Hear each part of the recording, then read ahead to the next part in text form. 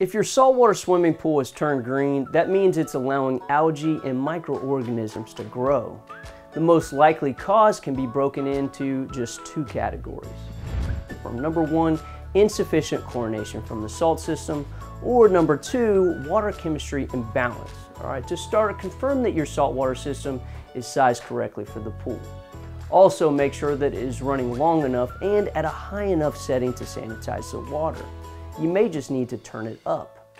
Lastly, check for warning lights that indicate ceased operation. If so, you may need to check the manual for troubleshooting.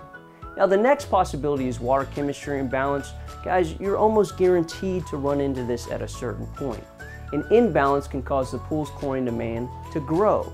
In this situation, your salt chlorine generator might be working fine, it just isn't able to keep up, right? Think of it like trying to run an AC in your home, but with all the windows open. The big culprits for high chlorine demand include phosphates and nitrates, stabilizer, or pH that's out of range. Lots of organic matter in the pool can cause this as well. Make sure these things are in check and at their optimal levels. I'm John with Discount Salt Pool, and thanks for watching.